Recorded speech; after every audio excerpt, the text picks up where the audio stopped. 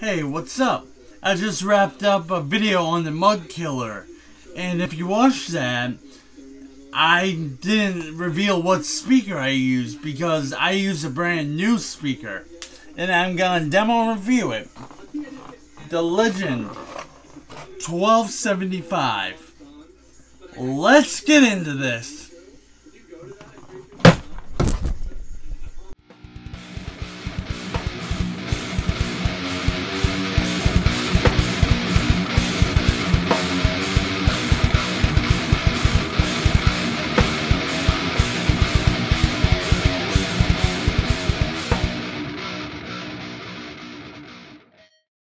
So, the only reason I know how it sounds is because of the video I made on the Mug Killer. I didn't realize I left the new speaker in the 112 when I made the video. I just kind of started playing and having fun, and whoops. Simple mistake, simple fix. It's not the end of the world. I just leave you waiting for the answer of what speaker it was until this video. I'm just gonna go back into tones. I'm gonna be using my Harley Benton Amarok baritone, tuned to drop G sharp, going into my MT15, being boosted by a Fortin 33, and that's going into the VHT stocked with the 1275. So, let's get into this.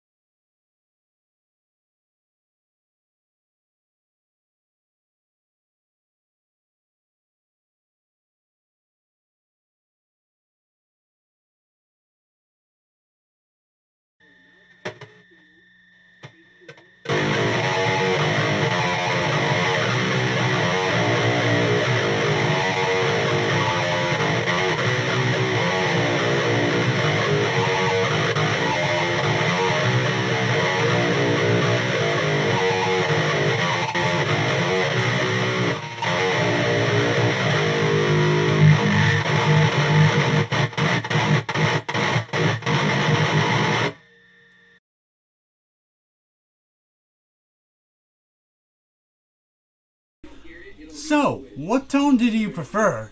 The Mug Killer or the Fortin 33? Personally, I'm most used to a Fortin 33. It's my go-to, but I might be hooked on the Mug Killer sound because I love how you could just tighten up the low end with one knob.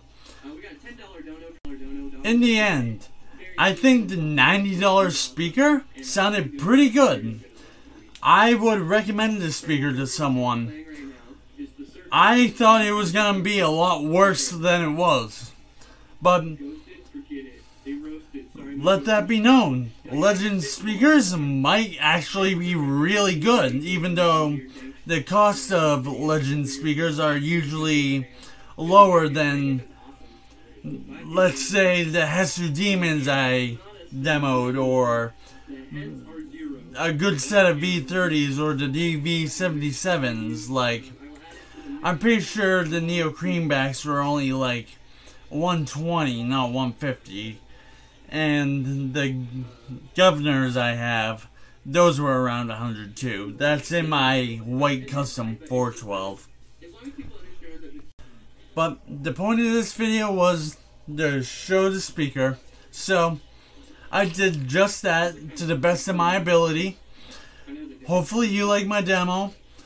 If not, I can't make content that everybody likes all the time. Oh well. I'll learn from my mistakes.